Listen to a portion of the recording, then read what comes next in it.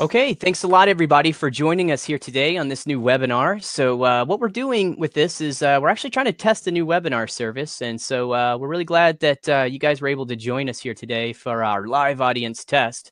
Yeah, we're wanting to test a new webinar service because we want to be able to start to, introduce more interactivity in the webinars, and then also, begin to, do these webinars much more frequently and things like that. So again, thanks everybody for joining us here. So with today's webinar, we're going to do something a little bit special, a little different than we usually do. We're actually going to meet some members of the Allegorithmic team. And so today I have with me Dan and Keston. They're with the integrations development team. And so what we're going to do is just kind of like a little fireside chat with the developers. These are the guys that make the cool tools that we love to play with. So it'll be really fun just to kind of, get to know them, get to know a bit more about what they do here at Allegorithmic. So to start, we'll just jump in with some introductions. So first off here, let me just stop the slide presentation. So I'll start with myself. My name's Wes McDermott. I'm the integrations product manager. I have the benefit of working with a really cool team at Allegorithmic, and that is the integrations team. I really love working with these guys. It's an awesome group, so I'm really thrilled to have me, Dan and Keston here. And like I said, my two coworkers are here with me. Also, I'd like to do a shout out to the other integration team members. So say a big shout out to Josh Coyne, Josh Green, and Laurent Lucier. So Dan, why don't you take it from here? Hi, everyone. My name is Dan Stover. I'm a software engineer here at Allegorithmic, and I work on the integrations team. Keston. Hey, everybody. My name is Keston and Gregory, and I'm a QA analyst for the integrations team. And I work on pretty much every integration that we release, really. Awesome. Thanks a lot, guys. So like I said, everybody, we are just going to do like a little fireside chat with these guys. I've got some questions. I'm going to do a little interview here and just get a peek into what happens in the daily kind of workflow with integrations. Before we do that, though, I want to make an announcement here for Allegorithmic. So today, available today, we have a new material drop on Substance Source, and that is coming to us from Daniel Tiger. Now, Daniel is currently lead environment artist at Bungie in Seattle, and he worked on both games in the Destiny series. For Substance Source, Daniel produced a selection of 15 fully procedural ground materials, and they're so detailed that they're virtually indistinguishable from scan materials. Now, I've gotten to know Daniel. He's a very cool guy and a world-class artist. So be sure to check out this new drop that we released today. This drop also contains the SBS files, so you can download the actual Substance project files, jump in, take a look at the graph, and just kind of see how Daniel put these together. Also, we have a webinar, a specific webinar with Daniel next week. It's going to be on the 25th. I think that's on a Thursday. And Daniel's going to walk us through the creation of one of his materials. So be sure to check out that. Now, we're going to have more information on how you can register for that early next week. So again, just stay tuned to our channels, Facebook, Twitter, and our Discord. Okay, so before we actually just kind of jump into the chat, one of the things that I wanted to do here was just kind of just run through a small presentation, nothing too boring, hopefully, and just kind of give you guys an idea about the Substance format itself. So here you can see that I've got this little chart that I kind of use. This is actually a chart that we have on our integrations page. So at the very first slide here, I'll just go back. I don't know if you had a chance to see this earlier, but we have this link. This is just a link to our Substance documentation page. So if you go to the documentation page, you'll see that we have this Substance integration basically section to that. So if you click on that, that'll take you to all the information about the integrations we support. So you'll see information on like Maya, Modo, 3S Max, and so on. Also covering our game engines. You'll have Unreal Engine, Unity, and very soon Lumberyard documentation as well.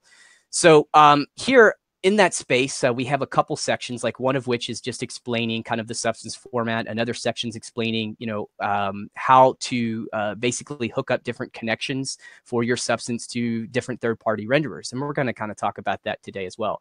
So anyways, what I have here is this little flow chart, and it just kind of shows that you have our core, solutions here. Like we have Substance Designer, Substance Source, and Substance Share.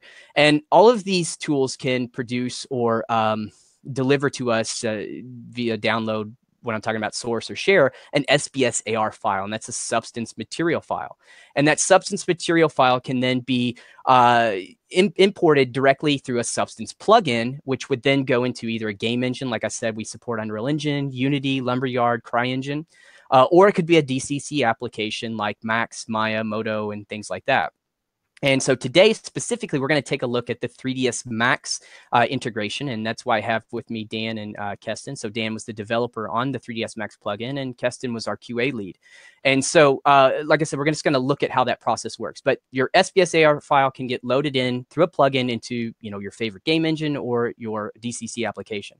Now, with that, you also have the ability to take the SBSAR file and import that into Substance Painter, and that's going to come in as either a filter, or it could be a generator, a base material, or even a texture. So those are kind of the different usages that you can have with an SBSAR file. Now, one last thing that I want to talk about with this before we kind of get into talking to Dan is that when you have a substance, again, that's our SBSAR file. Here, let me just jump back that slide here. So we have our SBSAR, and let's just say that we're going to get this material from Substance Source or something you downloaded free from Substance Share.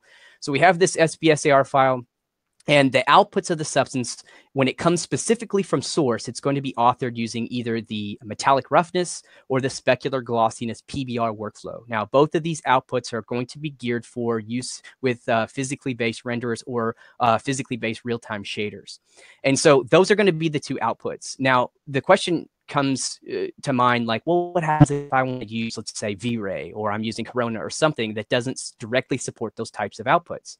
Well, what's really unique about Substance is we're always developing the textures and the materials, again, geared towards physically based rendering. So the data that's represented either in metallic roughness or spec gloss, those data is there and can be represented through you know, physically based renderer. Now, spec gloss is geared specifically for real-time shaders. So when we are looking at doing, say, maybe a ray trace rendering, like today we're going to look at V-Ray, you're going to need to be able to take those metallic roughness outputs and convert them. So here in my next slide, you can see that here's an example of inside a Substance Designer, and I'm authoring my own custom substance. And maybe what I want to do is use this base color converter node, which then allows me to select from different third-party renderers, for instance, V-Ray, GGX, or we could do RenderMan, PXR Surface, or whatever. And it's going to take those metallic roughness outputs and then convert those to the outputs that you need. So you could then generate your own outputs, you know, custom outputs, and then just use this converter node, plug it into that, export your substance, and you're ready to go. Now, that's in like a very customized kind of workflow. Now, what we're going to show today with our 3ds Max plugin, let me just stop this presentation. What we're going to show today with our 3ds Max plugin is kind of the mindset that we want to take with the integrations, is that we want the integration in a specific application to be able to handle the conversion for you automatically. And so this is something that we, as in the integration team, are looking to do and to handle with all of our plugins. And we have started this initiative with the 3ds Max plugin, which is, we're getting ready to do a release candidate. Is that right, Dan? We're at 1.0? Correct. Yes, we are preparing for release 1.0. We're not too sure. We don't have a specific date, but soon TM. Yeah, so we did the beta. When did the beta hit? It was last year, right? December? Did it come out in November? Around Yes. Autodesk University. Yes, around Autodesk University, mid-November. Okay, great. So we had the beta out already, so you can already use that. And like Dan said, we're going to have the version 1.0 is coming out. Now, we did have the plugin in 3ds Max before, but it was very, very old legacy. So Dan's completely reworked it, and he's done a fantastic job with this new plugin. And with that, we have these new automated workflows, which we're going to kind of showcase when we get into kind of the hands-on portion of that.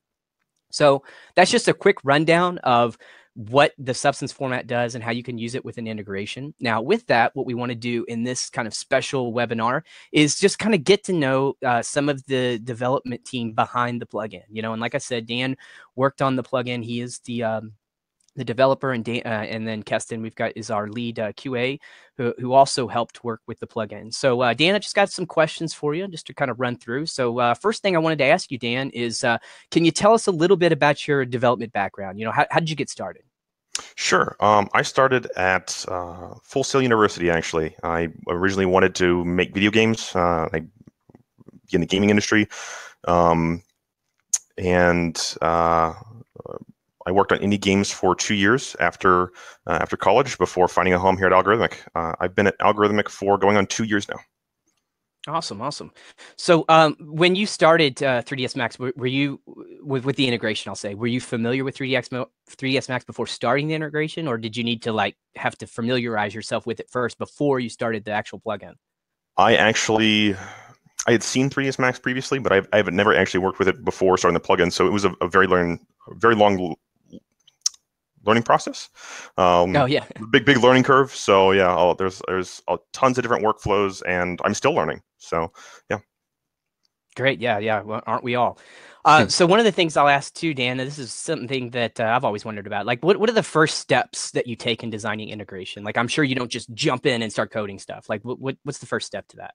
Sure. Well, this one was a little bit different. As you mentioned, we had the original plugin from previously, and the first thing we did was we evaluated that to figure out what that plugin did right and what we can improve upon. From there, development planning, and then we were able to start production. Okay, great. Yeah, so that was a question. Like, Max is a big program. I mean, so did you start from? Were you able to use any of that original code, or did you start from scratch? We definitely referenced the original code while we were planning, but due to the evolution of our tools and the 3ds Max SDK, very little was actually reused. Okay, wow, cool. So, when you look at the development process, is there any part of that you like the most? Like something you really enjoy about it? On this particular project, I think the thing I would say I liked the most was definitely working with the render automation with MaxScript. That was an incredible amount of fun. Oh, okay, cool. Okay, so can you tell us a bit about some of the challenges you faced creating the 3ds Max plugin? Like, was there like one thing that stood out like as the toughest challenge? I think the biggest challenge with this particular integration is how many pieces there are, how many features that the plugin needs to be compatible and work with. We're trying to add support and make sure the plugin works for as many renders as possible, if not all of them. And it's something we're still working on accomplishing. So that would be probably the biggest challenge. Oh, yeah. And then from a user standpoint, I really like the automated render support you added. How was that process done? I mean, was it challenging for you, like getting to know like all the different renderers? Like, do you know what I mean? Like, you had all these different renderers. I mean, was that like a challenge? It definitely took some research, and with the help of some amazingly talented people here, that was easier than expected initially.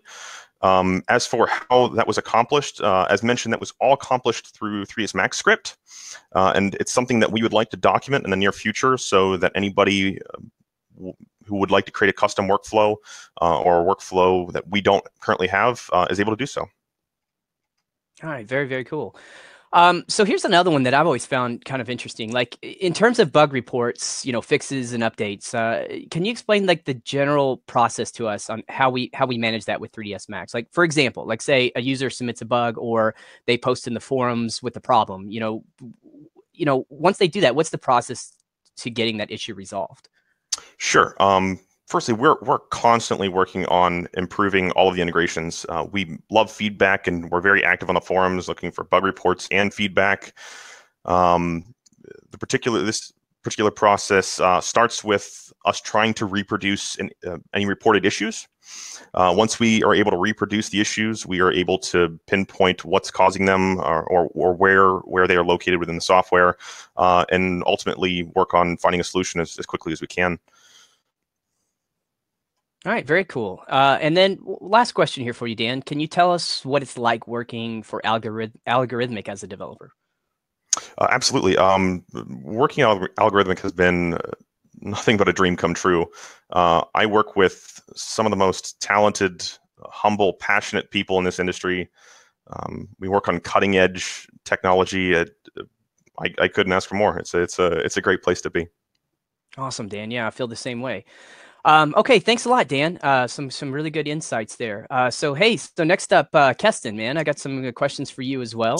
So we'll start off with something similar that I asked Dan. Can you tell us a little bit about your QA background? Like, how did you get started?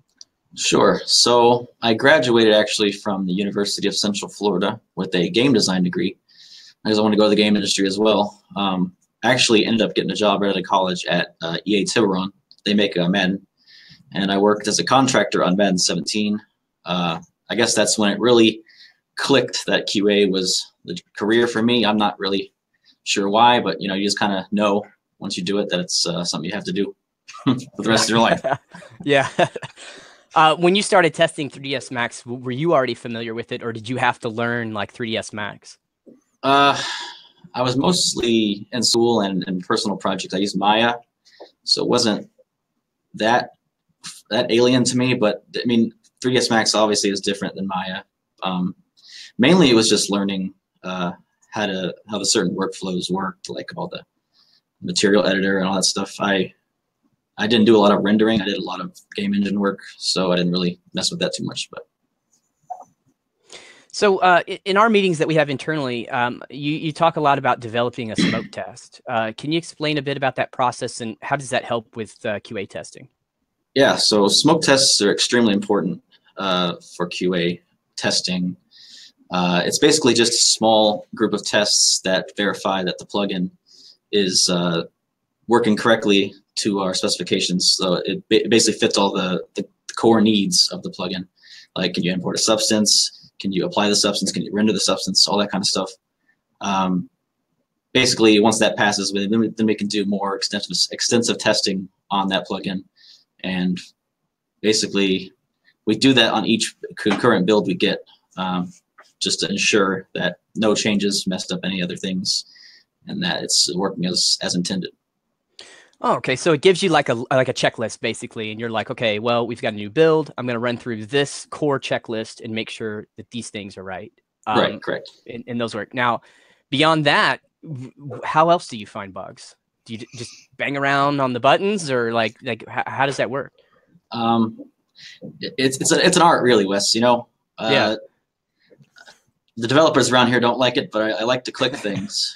Yeah. I like to click buttons a lot. I like to do things that you wouldn't do normally as a user, just to see what would happen. Import a substance over another one, import a substance while it's rendering. That kind of stuff. Like, those things may sound weird, but anything that can help the plugin be more stable obviously helps the plugin in its entirety. So. Oh yeah, definitely. So like, kind of, do you have like a craziest bug you found, or I don't know how to really word that. I don't mean like, I'm thinking like, was there any time that you think of, like, wow, I did this and this and it caused that and you never would have thought? Is there anything that really sticks out in your head, or is it all just kind of the same?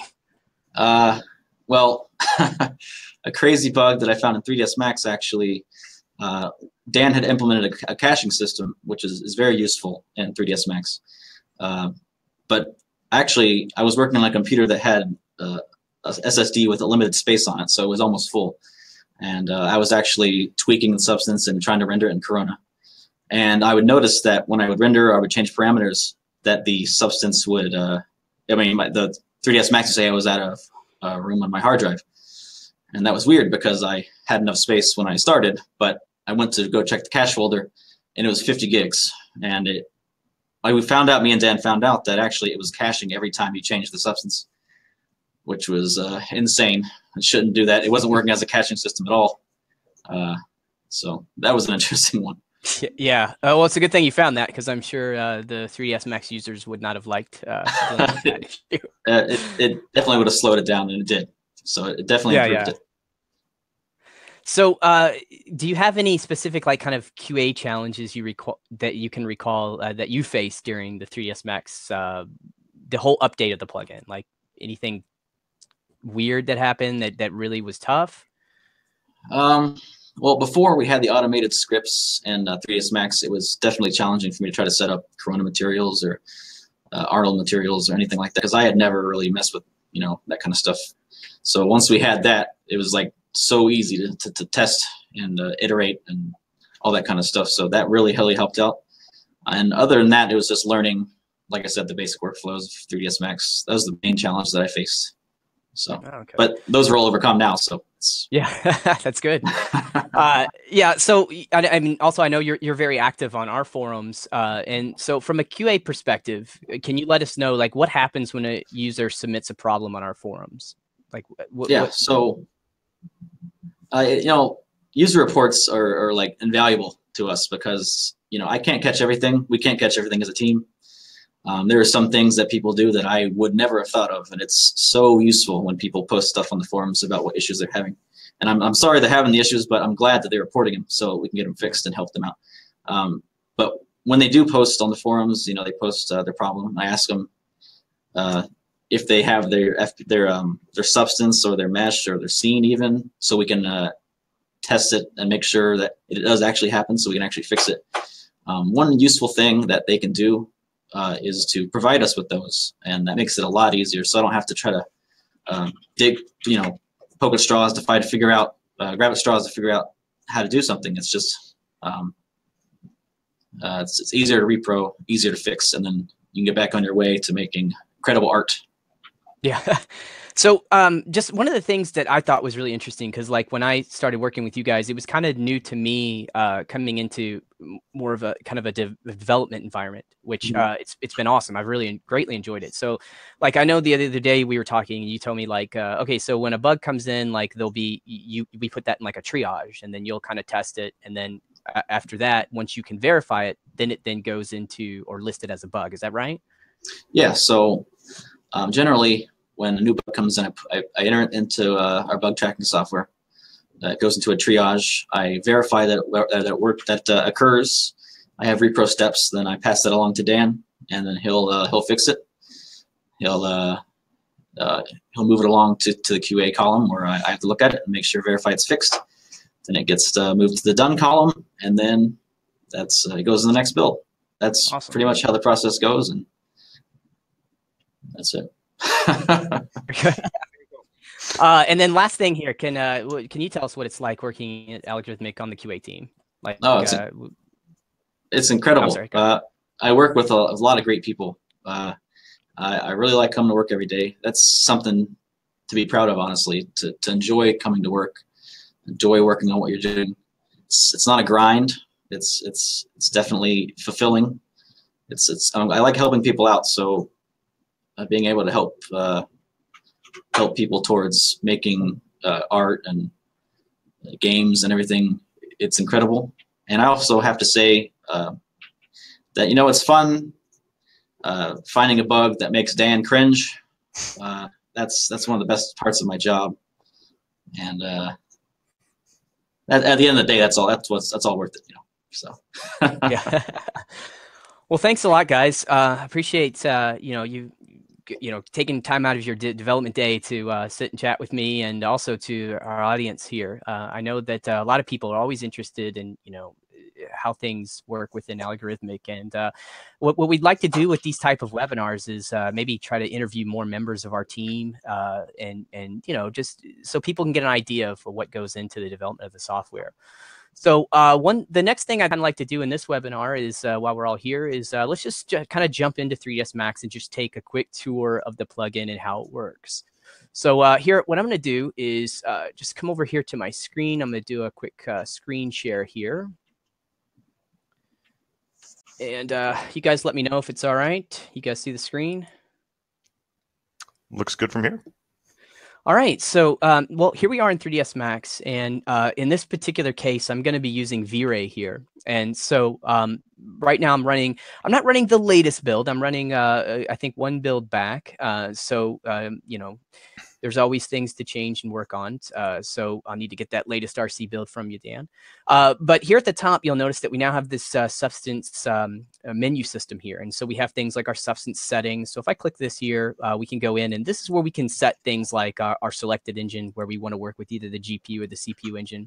And then here for our default import resolution, you can see that we can now work with different resolutions. And these are going to be like the resolution that gets set when you create the substance. So like right now, you'll notice it's set to 512. So when I add a substance, it's going to be 512.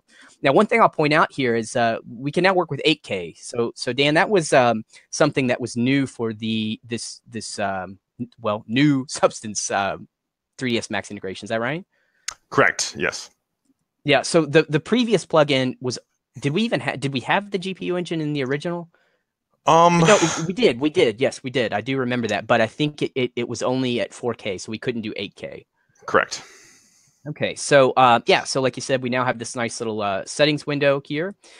Then here we have a batch import. So Dan, I recall this was something that that you worked on that was actually a really cool system. So this allows us to load multiple Substance files at once, which again, something that we couldn't do, which I'll refer to as the legacy plugin that ships natively in Macs. And then here you'll see that we have these automation scripts that we were talking about. So early on in the presentation, I was kind of showing everybody, okay, well, you have your metallic roughness outputs. Those can be converted to different physically based materials. But now, the team has added these, Substance to Arnold, Substance to V-Ray, Octane here, Corona, and so on. And we can use those to automatically generate the material, which we'll do here in a moment. And then something else that we have here is the Substance source. So if I click this button here, it's going to load up a web page that lets me get to Substance source. And I kind of already have that going here. So let's see, where do I have that? Here we go. So it's just going to load up a web browser and you're going to be able to see Substance source. And then here you can go through and just kind of browse for different materials. And so one of the things I did was I just searched for wood. So if you haven't used Substance source before, you can see it's, it's our full, physically based library. So it's some of these files are procedural. Some of them are built on scan data and so on. You'll also notice that some of these files will have SBSAR and SBS. So a lot of the files contain the source designer project, so you can get in and see how that was created. Some of them that are more geared with like bitmap based, they don't, because it's just a bitmap based really. So here, like if I did a search here for say wood, if I can spell it right, you can see that it gives me a quick kind of filtering here, and then I can go through and look for some substances. And then for instance, I'm going to use this one, so I'll click it. Here we can see what it might look like, get a view of the maps and so on. And then here I can download, and then also right next to it, it could be hard to miss, you get the actual SBS button. So if I want the project file, I can grab it here as well. So in this case, what I've done is I've downloaded this Substance from source. And so here we are in 3ds Max. Let me open up the material editor. Now, if I want to create a material map, so Substance, I'm going to just do a search for Substance. Now, here we have two substances. So Dan, this first one, this is the legacy, is that right? Correct. That is the legacy, and that is included by default with 3ds Max. Okay, and I don't know if you know the answer to this, because I certainly don't. Do you know if that'll ever be removed, or is that just always going to be there? Ultimately, it's something that we would like to work toward, but we wanted to leave it in for compatibility purposes to provide time for people to transition over to the new Substance plugin. Yeah, that way, that when makes sense. We released the new one, it wouldn't have broken all previous projects that used the original Substance integration. Yeah, so when you, just for those watching, when you actually filter or just try to search for Substance, again, you're going to see two. So this is the new plugin we've worked on that you can download from our site and install. You'll see that as Substance 2. So now what I'm going to do is just left click and drag and drop that guy here into the Slate material editor. We'll just zoom in on it here and double click, and that's going to give me my my package browser properties, I guess we could call it, with our Substance presets.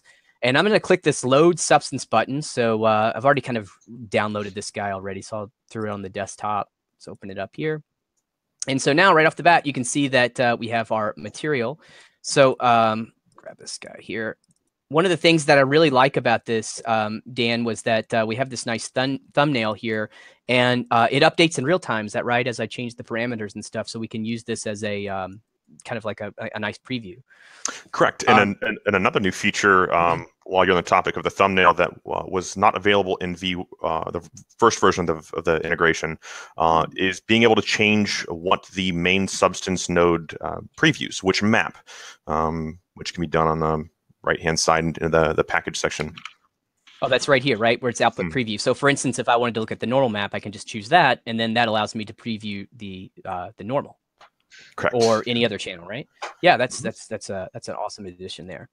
Okay, so here is our material, and in just a bit we'll get into some of these parameters. But let's say, again, I'm working with V-Ray, so I want to just create a V-Ray material out of this. So all I have to do is just select this guy, come back here to my Substance menu, and just choose Substance to V-Ray. And just like that, it does all of the conversion for us, and it creates the V-Ray material. So now here I have my V-Ray material. I have this guy selected. Here, let me move this out of the way a little bit. You'll notice that I have this little floor area here, and we're just going to apply it. So that's already selected. So what I'll do is just apply that. And so it's showing up black here. What I need to do is just right click on my material and click show shaded material in viewport. So now we can see this material here in our viewport. And here I'm just interactively rendering with V-Ray. So you can see it's kicking off here. All right. So what I'm going to do here is just kind of scroll down. Well, here, let's do this so I can kind of minimize some of this. Let's get rid of some of these parameters, just close these guys up. I'm going to come over to the coordinates section here, and I'm just going to type in some tiling here. So we'll just maybe try doing like a 4x4 here and move this out of the way. And you can see here in our viewport, it's already setting the tile correctly, and then V-Ray's updating here for me. So it's really interactive. And Dan, that's one thing I really want to mention, like in all the integrations that I've been working, and Keston, you've been testing, the 3ds Specs plugin is super fast. And just changing the parameters, even if we change our resolution. So for example, let's come all the way back over to our Substance. I'm sorry, I already had it selected. I don't need to do that. We'll come over here to our package browser. Let's see, presets, not that, output settings. Sorry about that. Fit them over. So this is our current resolution. So if I want to switch this to say like 2K, you can see that, you know, it's already updated here. 2K, it's really quick. And here it is rendering in V-Ray. So yeah, we can make changes pretty fast. So one of the things that, of course, is a benefit to Substance is the ability to come in and just tweak a lot of these settings. So if I come over here to where we have this parquet mahogany, this is where I can start to make some changes here to these different parameters. And so just to keep it kind of simple here, try to minimize my viewport here a little bit. Let's do this.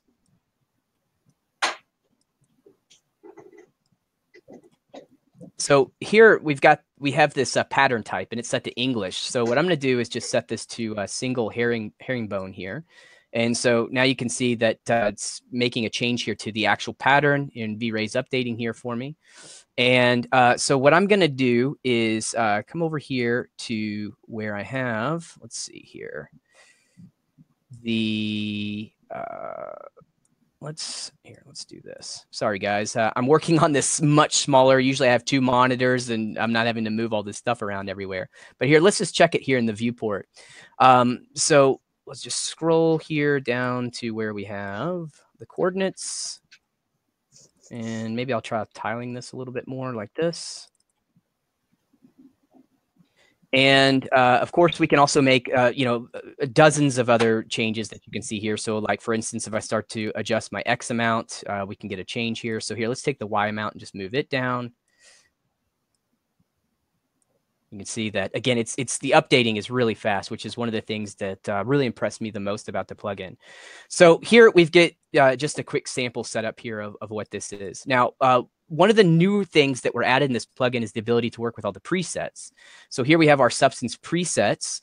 And so Dan, can you just talk a little bit about this setting? Because I know that a lot of hard work went into setting this up. Sure. So presets are something that we have started to focus on or Substance Source or include with Substance Source assets. So whenever you import a substance, some substances will actually have embedded presets. And what a preset is it's just a saved file of the state of all the inputs, or a save of all the input states. So if you change all your inputs and you want to keep altering a substance to see different variations without losing a particular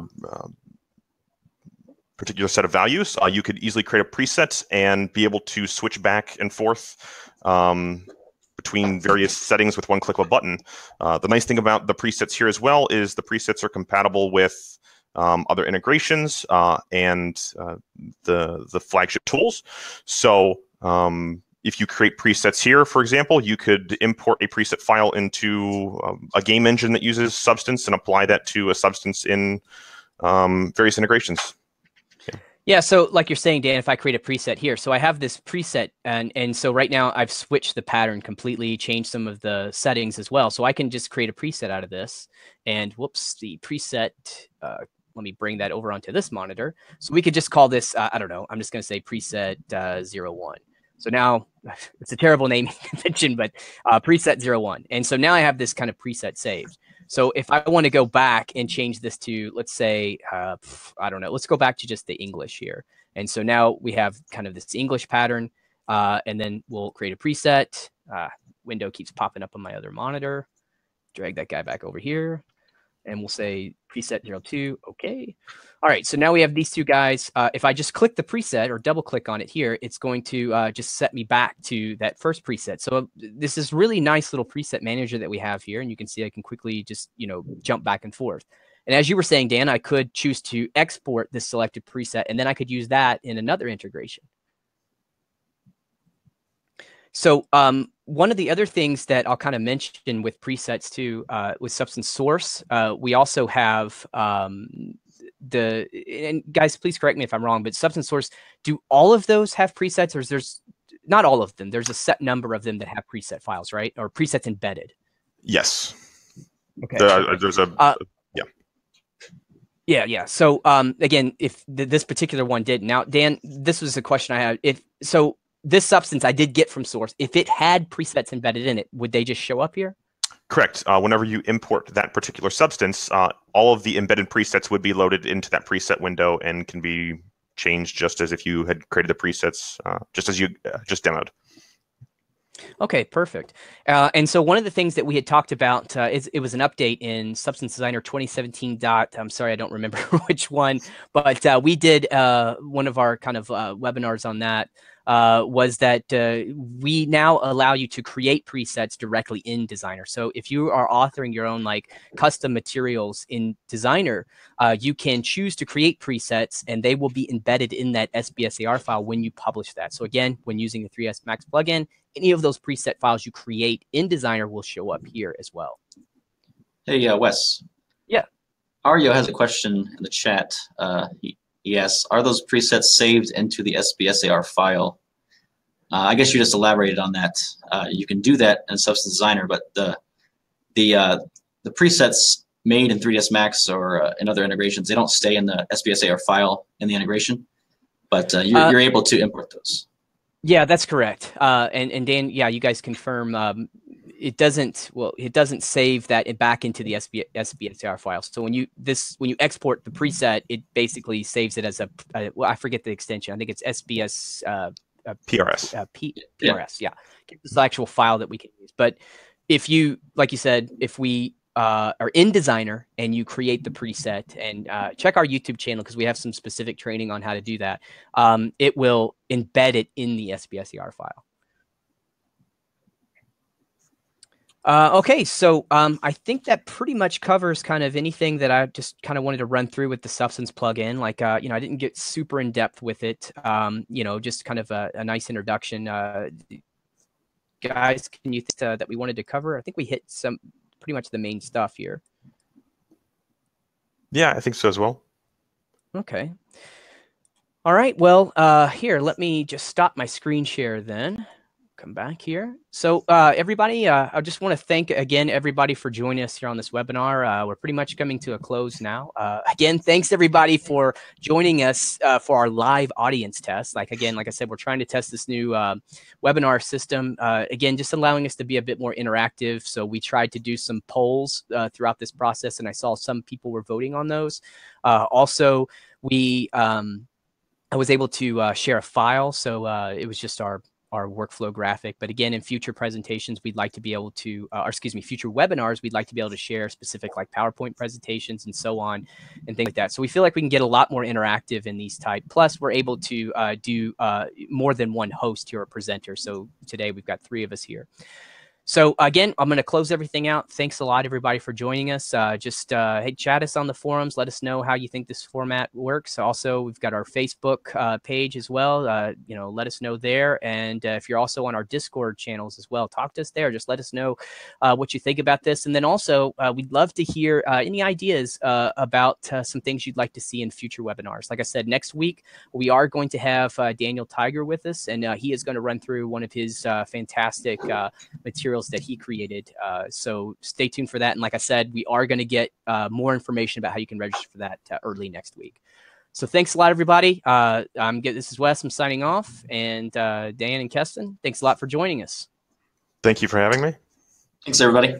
Thanks, everybody. Right. Take care, guys. See you next time.